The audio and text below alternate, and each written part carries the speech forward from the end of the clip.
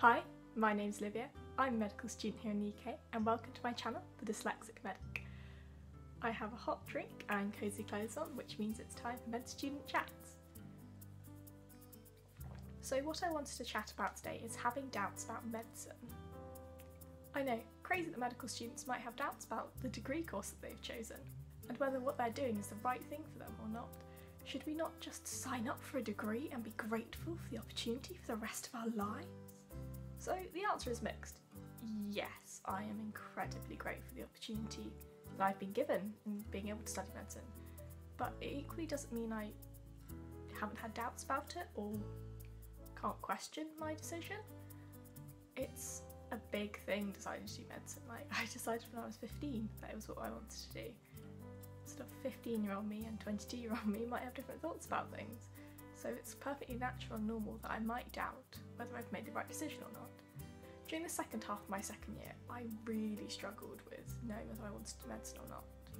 It isn't like I thought it would be, it sounds a bit stupid, but it was a lot of like academic and book learning, which I know is an important part of a medical degree, but what you're sort of sold by the university and what you actually get can be quite different. So a lot of universities will be like early clinical contact, things like that, which is really good.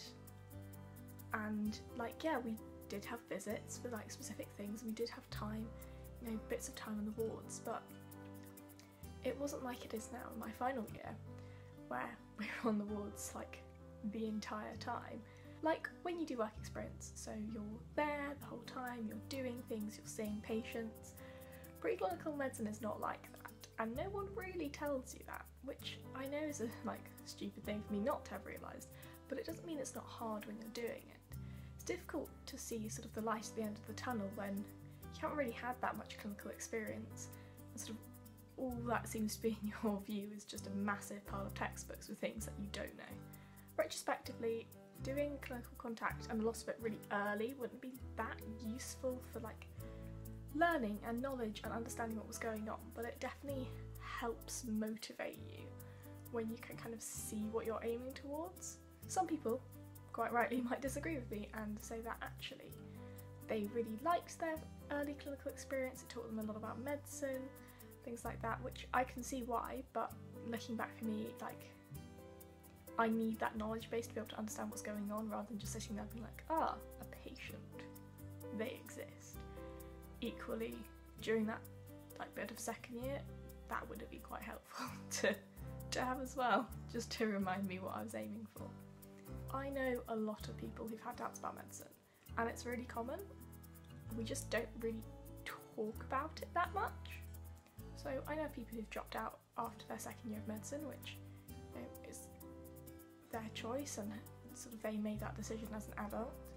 It's very difficult because on work experience you're there, as I said before, you're there, you're immersed, and then suddenly you're on this very scientific course, which again sounds stupid because medicine is a science, but equally it's very practical.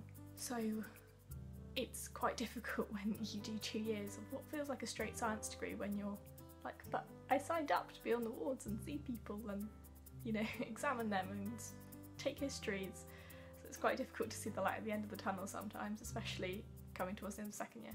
I can imagine especially now, because I know a lot of early years placements have been cancelled, so you don't get that contact, which is really rubbish. So I do really feel for younger years at the moment who've had such a massive impact on their studies. By the end of second year, I was seriously thinking of dropping out of medicine, but I sort of had a discussion with my parents and we decided that I would get through to the end of third year, do some clinical medicine and see how I felt then. Equally, because at least at my university, after your third year, if you pass all of your third year and then drop out, you do get a degree in clinical life science, something like that. You do get a degree after the 3 years of your course. Even now when I have a really hard day on placement, I do wonder why I'm putting myself through it.